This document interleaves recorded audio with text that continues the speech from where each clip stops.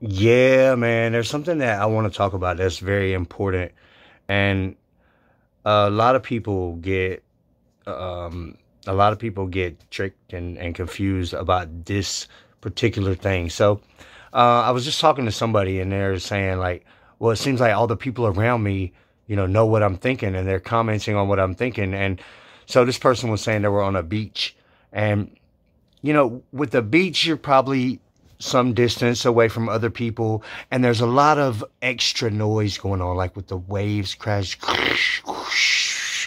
All that type of noise is great for artificial telepathy.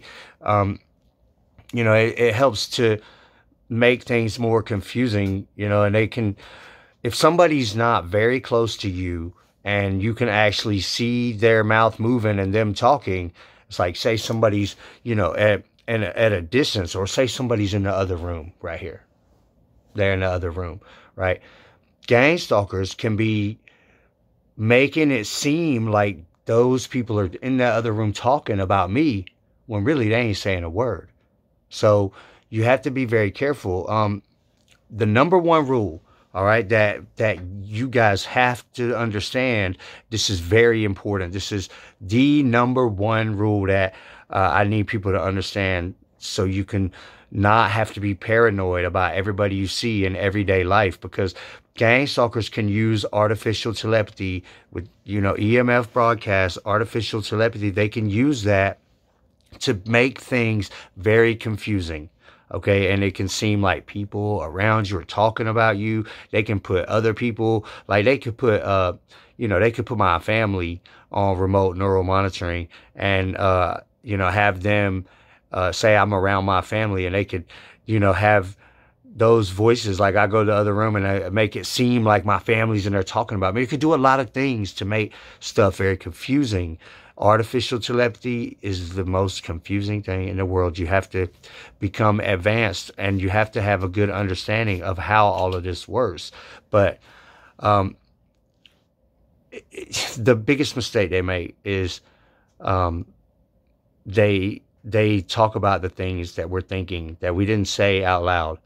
Okay, if you didn't say it out loud and you only thought something and they know that thought, that's a dead giveaway. Okay, that's the number one thing. To receive your thoughts in their mind, they must be 100%, they have to be wearing a mind control headset on their head, and it looks like an EEG device. I posted pictures of them before. It works like a reverse of an EEG. A EEG reads your brain waves that you're giving off. Well, a mind control receives a broadcast and emits that right in, and they can receive what they choose to receive by settings on their neural monitoring on the internet, where they've accessed their own profile and set it to receive you. And now they're receiving you. They're receiving your thoughts. They get every thought you have, even the slightest. You can't trick it. You can't trick the system. Okay? You can't confuse a gangster. If you think, they know what you think. So people are always like, well, you need to, do this and let's, try to confuse them. And I always do this. They're not confused. They're not confused. And if they're saying something and you hear it, they wanted you to hear it. Okay, they don't mix up and accidentally you heard them say this or that. Whatever you heard, it's because they wanted you to hear it. So it's part of the scheme. So remember that too. But when they're receiving you, they get everything. They can see what you see. They see it in their mind. They see it like they see it. Like the mind control have these little eye covers, right? So they got the eye covers and the mind control on, and they're just sitting there in this subconscious state. But they can see what you see. They can basically live as you. Or they could live as a broadcast. So they could be a hologram next to you. They could be you. It's a lot of ways they could set it how they want to. But if they know what you're thinking, it is 100% that they must be on a mind control headset. The only exception to this, okay, there's one kind of exception. The kind of exception is if somebody's set to artificial telepathy with you, and that means they're receiving you, you're receiving them. Okay, it's the same difference. It's the same thing. The mind control just is an amplifier. Okay, but like me, sometimes I kind of get what they're thinking a little bit. Okay, but you got to be an expert, and it's very subtle. You have to know what's going on, and it's not the way they do it. Okay, it's not a feasible option. You know, when they're just repeating everything you're thinking and all this, they're not getting that without that headset. They only could get that by wearing the mind control. That's the only way they can get that. Now, the only real exception is, okay, that somebody is connected with you on the mind control, and then that person that's receiving you is set to artificial telepathy with somebody that's around you. That can be happening.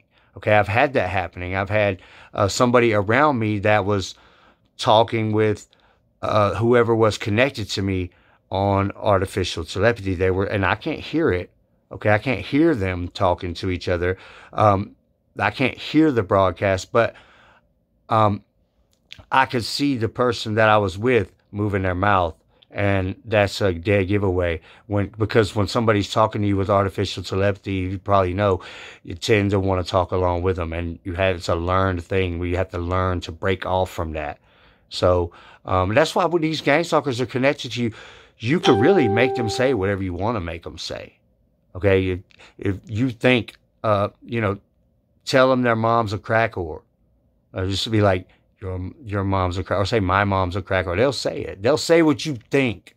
Okay, they'll say what you think. They're mind raping you, but when they receive you, it's the urge is to say it. That's why they're always saying what you're thinking about, because there's an urge to do so. It's just like the telepathy. It's mind control. The telepathy is a form of mind control. They all go together.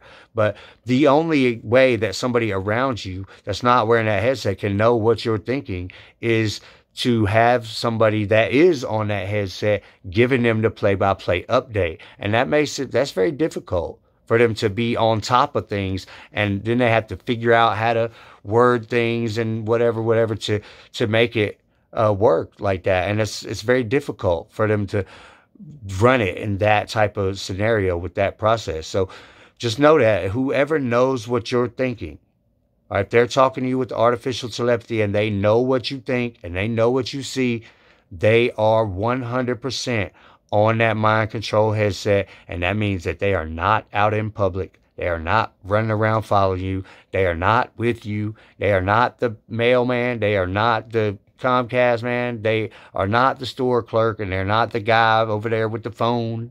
They're not looking at a phone to get what you think. That's not how this works. I used to think so. 5 years ago. Okay, I started calling it the readout. I'd be like, y'all didn't give me my readout.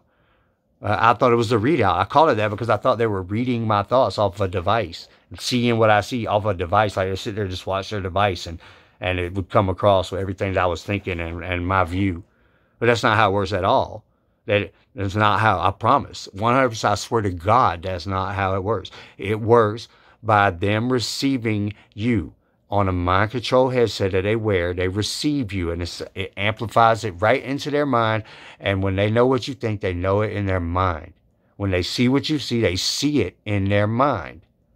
Just like your eyes see me right now, and that processes into your mind, okay? And so your mind processes what your eyes, what the reflection of light off of your retinas, your mind processes that, okay? If you close your eyes and imagine a fire-breathing dragon swooping down and, crashing into your house, if you imagine that in your mind, and you can see it in your mind, these gang stalkers who are connected to you can see that. Okay, so it's not really the view from your eyes, it's the view that your mind processes, whether it be imagination, dream, or the view from your eyes. It's just whatever your mind is processing. If you think about how cold you are, if you feel cold, or if you got to pee real bad, or if you stub your toe, or if you have an orgasm, or any feeling or thoughts that you have, they can get that. They get that. They love mind control. That's why it becomes sexual for them, because they can connect to each other. So orgasms just become unanimous for a group of people. So they all get on mind control together, like the hive mind. They all get on mind control together and become sexual in orgy type scenarios. So, but this is what you got to know though. If somebody's knowing what you think and they can see what you see, then they are definitely 100% on a mind control headset. That's how it works. Okay, so that is the number one most important thing that targeted people dealing with remote neural monitoring and artificial telepathy. That's the number one thing that you have to be aware of, and that'll help a lot in being paranoid and falsely accusing people.